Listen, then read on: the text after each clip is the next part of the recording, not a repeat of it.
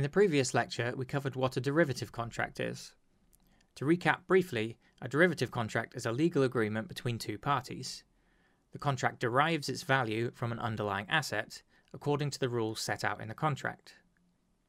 An option contract is a specific type of derivative contract. It gives the buyer of the option contract the right to trade the underlying asset at a certain price on a certain date. The buyer is not obligated to exercise their right, but they have the option to, hence the name option contract. When looking at an option contract, there will be 5 main parameters to consider. The underlying asset, the asset that the option contract derives its value from. In the example in the previous lecture, this would be silver, but this can just as easily be Bitcoin, another currency, or stocks. The option type. The two types of options are call options and put options. A call option gives the buyer of the option the right to buy the asset at a given price, and a put option gives the buyer of the option the right to sell the asset at a given price. The expiry date. This is the date the option will expire and be exercised if it has any value. Exercising an option means the buyer exercises their right to buy or sell the asset. The strike price. The price at which the buyer has the right to trade the asset on the expiry date.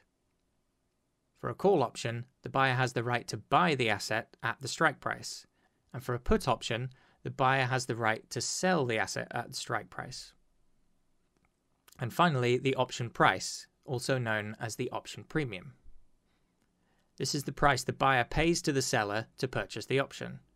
In other words, it is the premium the buyer pays the seller for the right to trade the asset at a specific price. It's important to understand the two different types of options, call options and put options.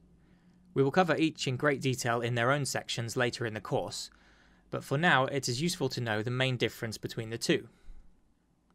The buyer of a call option is purchasing the right or option to buy the asset at the strike price on the expiry date.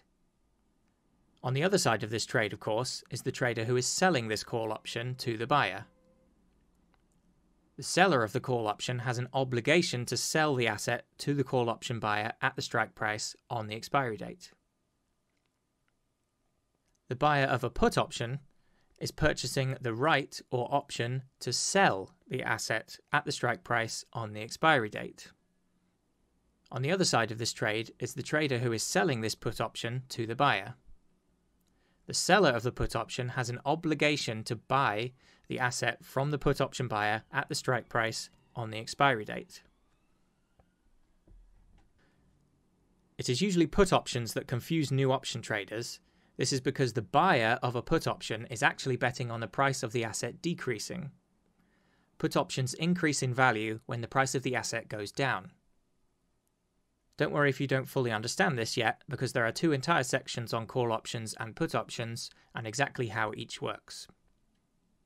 For now, just remember that a call option buyer has the right to buy the asset and a put option buyer has the right to sell the asset.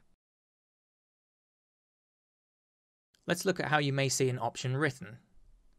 On the Deribit platform, you will see option instruments written in the following format: underlying asset, expiry date, strike price, option type.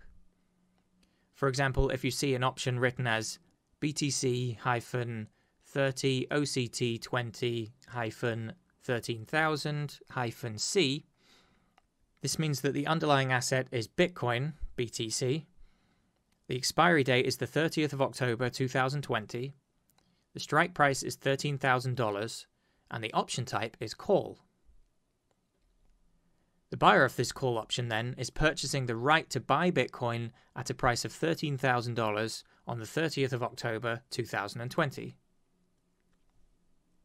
If you see an option written as BTC-26-MAR21-11,000-P, this means the underlying asset is Bitcoin, BTC, the expiry date is the 26th of March 2021, the strike price is $11,000, and the option type is a put.